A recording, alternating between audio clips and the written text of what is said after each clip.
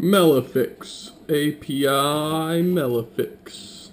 Does it work? I believe it works. And here is why. See this angelfish? He has that.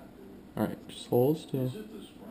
Oh, damn it. Okay, alright. He has that little thing up there. You can see it's like it's damaged. God, that's really hard to see.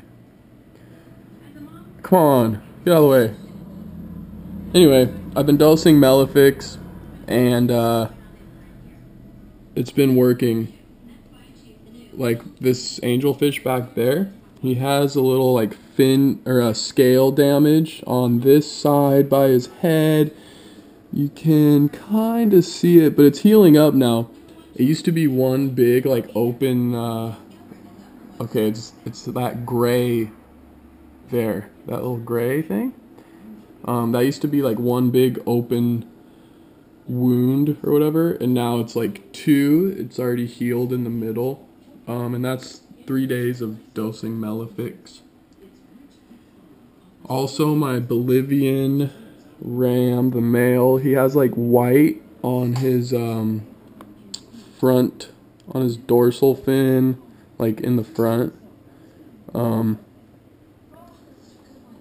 and that is starting to go away also. So I think I just had like a weird bacteria in here that was causing some scale damage and fin damage and stuff.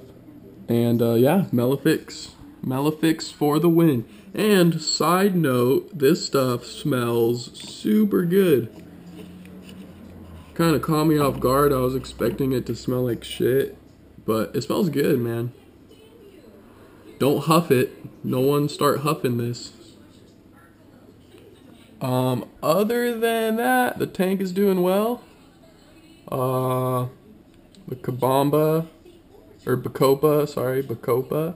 I'm just letting it root, and then I'm gonna replant these ones, because if I replant those now, I know I'm just gonna have other ones come up, and it's really annoying.